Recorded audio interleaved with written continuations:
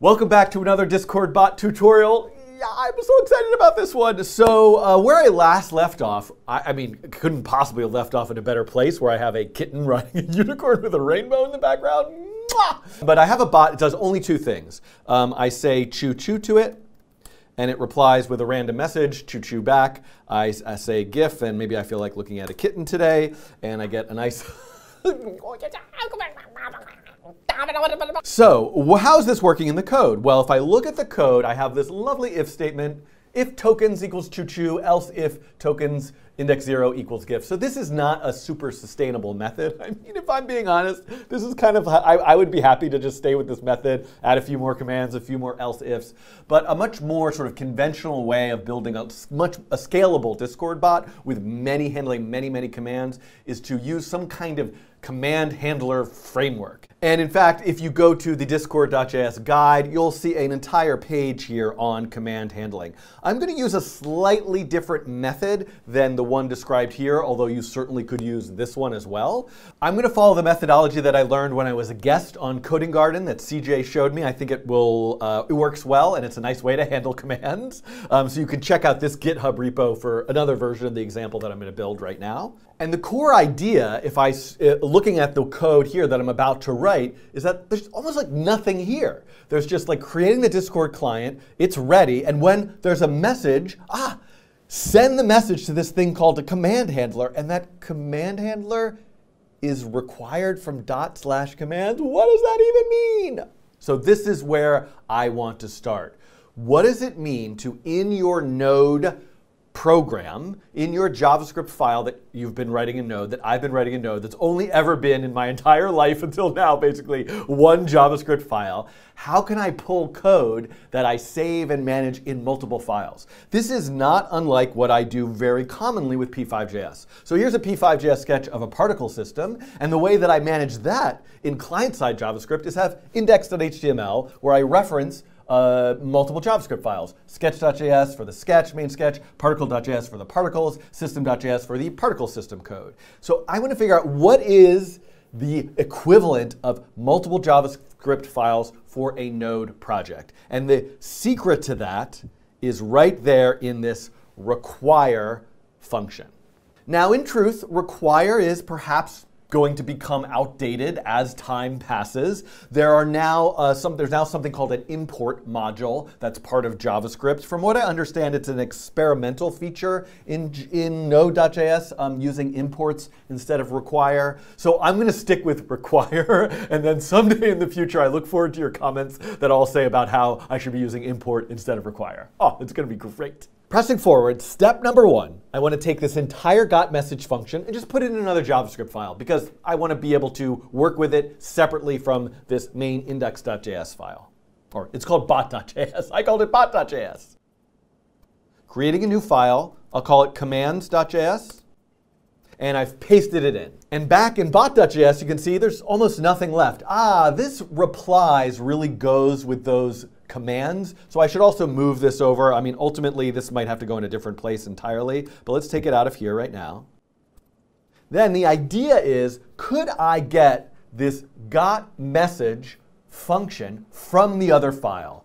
And let's call this command handler, right? I want that to be command handler, and I want to say const command handler equals require. What do I put here? So I'm pretty sure the way that it works is for me to reference the name of the other JavaScript file without .js.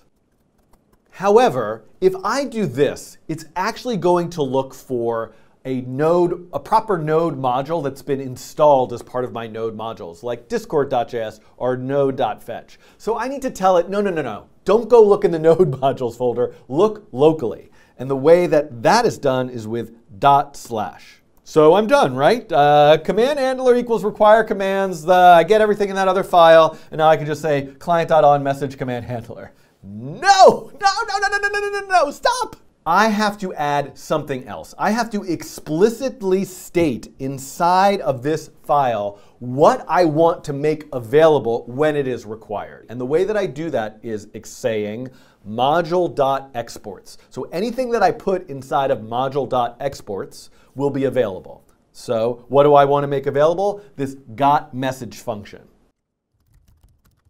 And there we go. Module.exports equals the function gotMessage. Now, ultimately, I don't need that name of the function anymore. It's irrelevant. Basically, when I say require commands, whatever is in module.exports will now be saved in command handler. So the name of the variable that's holding that function here is command handler. So going back to commands, I can get rid of this. And I think this is all I need to do. Let's hope that my bot still works. Let's try running it again. Appears to be working. Go back to Discord. And voila. Let's check the GIFs because we can't have enough rainbow GIFs. Oh, it's not working. The GIFs aren't working. What happened? Fetch is not defined. So guess what? The fetch function is being used here in commands.js. It is not being used here in bot.js. So I will want to bring over this require of the node module node fetch.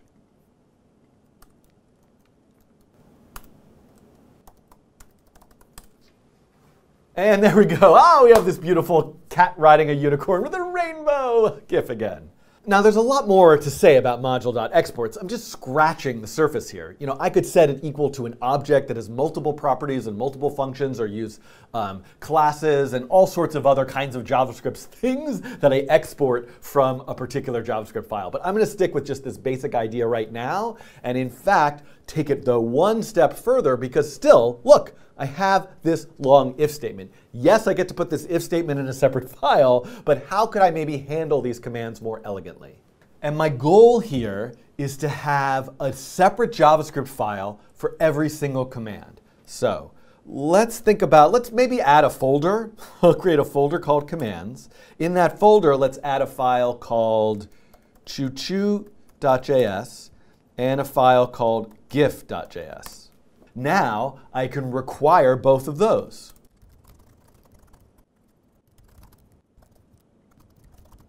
So what goes in those JavaScript files? I'm trying to think about this as I'm going. So in choochoo.js, that's the command that returns a random reply. So let's take these two lines of code and just kind of put them in here for safekeeping right now.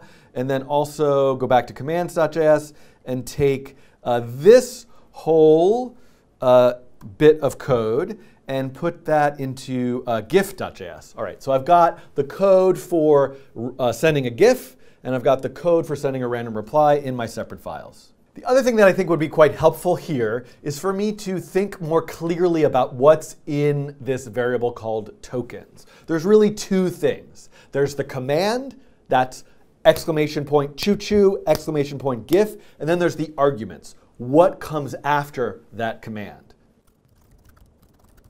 So the command is the first token, and it's only a valid command if the first character of it is an exclamation point.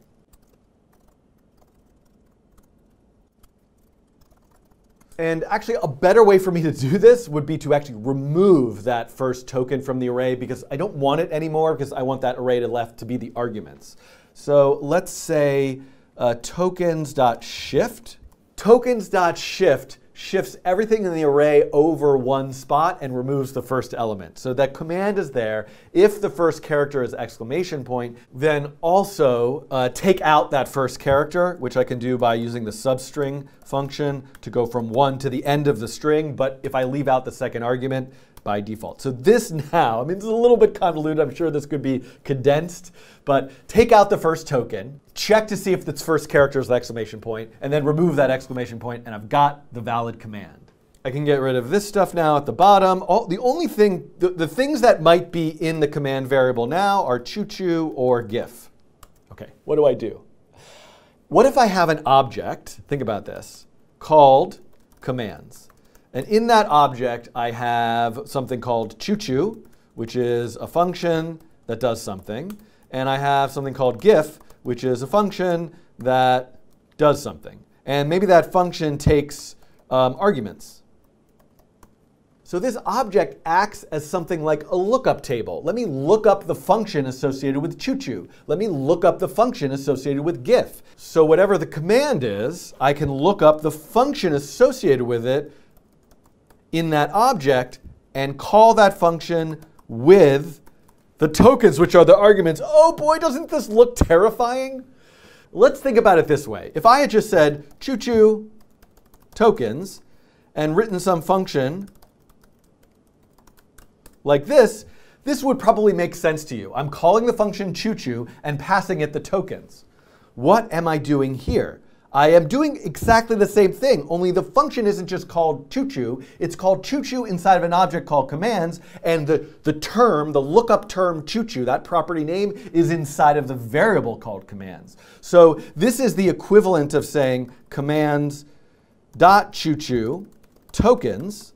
However, I can't do that because command is a variable. I've got to pass it in with the square brackets. So you might have to pause the video and think about this for a bit, but hopefully you're following along with me, and please ask your questions in the comments if this is confusing. So let's build these out a little bit more. And let's just test to see if the system works. Whatever the command that comes in is, I should see a console log in the server. Remember, ultimately where I'm going is I've got to execute the code that's in another JavaScript file, but I'm not there yet. I just want to have the command come in, look up the function associated with it, and run that function. And this was extra extraneous code that I need to make sure I remove. Back to Discord. I shouldn't see anything here now, but I should see GIF and choochoo. And then if I go back to the server, we see GIF and choochoo. So those functions are being called correctly. All right. And just as a reminder, this extra if statement up here is just because I want this, I'm testing this bot only in one particular channel. So this might not at all be necessary for what you're doing. If I wanted my bot to participate in all the channels of a particular server, I certainly wouldn't have this here. Okay, we are getting close now to the end of this demonstration. The big next step, it's very exciting. Instead of defining the function right here, I want to pull it from that other choochoo.js file. So first, I need to add module.exports to choochoo.js. And it's as easy as this. Now, I'm not using the arguments in this. It's just a random reply. And of course, I keep moving this around, but I need to get these replies. These are part of this particular command. I'm noticing another major issue that I forgot about. The reply is being sent from sent to the channel associated with the original message. And I don't have access to that message variable here anymore. So I think it would be important for the command handler to also pass that in. So not only send the tokens, the actual tokens which are the arguments, but also pass along that additional message object, which has all of the metadata associated with the message. So adding that as another property here. Let's just, before I go on to the GIF, let's just see if this works now. Oh, no, it doesn't. It won't. Why not? I need to replace this function here with the function that I'm getting from choochoo itself.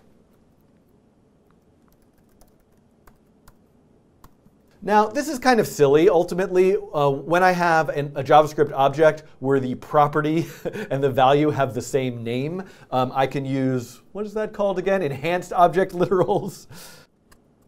I'm going to leave the GIF out right now. So essentially, this is my list of commands. The function choochoo is right in there. Let's see if this works.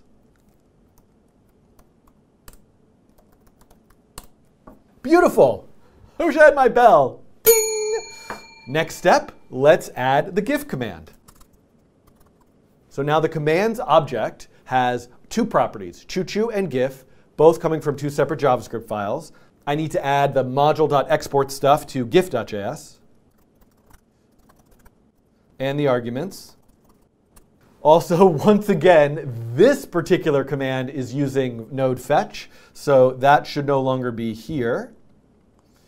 Instead, it goes here, and, okay. So the key words are no longer coming from the tokens, they're coming from the arguments, and I don't need to slice out the first one because that's already been done by the original commands function. So this is much simpler now. I can just say args joined with a space, and then I think we're good here. Let's try running it.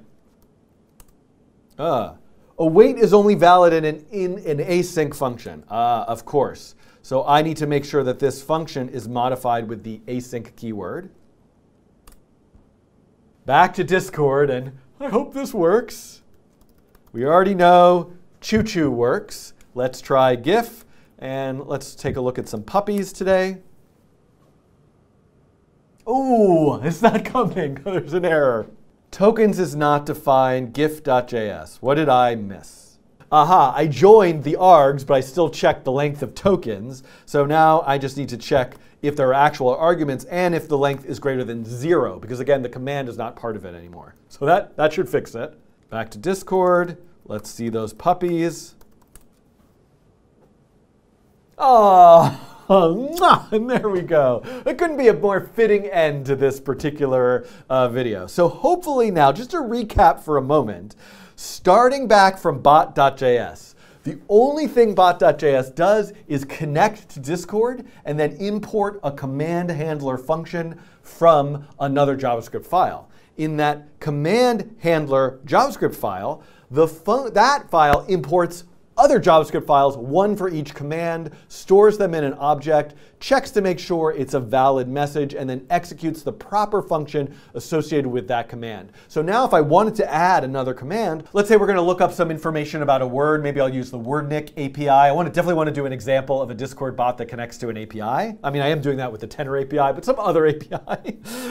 So if I were to say like define, there's a define command. All I would need to do is add that particular define JavaScript file. That would have to have exactly the same format of a single function that handles the command, does everything it needs, and I would be done. And then I could keep adding more commands. So hopefully, if you watch this particular video and you're making your own bot, try this and try adding some more commands. I should say, however, there is one small potential issue.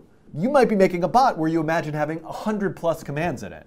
If that's the case, having 100 require statements is maybe not so great. So one of the things you could do is actually read the file system. So if you have this particular commands folder with 100 JavaScript files in it, you can automatically, with the Node file system package, just read what all those files are, and then you have all of your commands that way. So actually, the only thing you would need to do to add a new command is just add another JavaScript file that's formatted in the same exact way. Whew. Oh, this is great. This is going to make bot making so much more organized and neat and tidy and all the wonderful things that I love. So this was a little challenging to make this video for you to watch it, perhaps. I hope this makes sense. Ask your questions in the comments. There are more to come. So what have I said so far I want to do? I want to make connect to an API just to show like another command.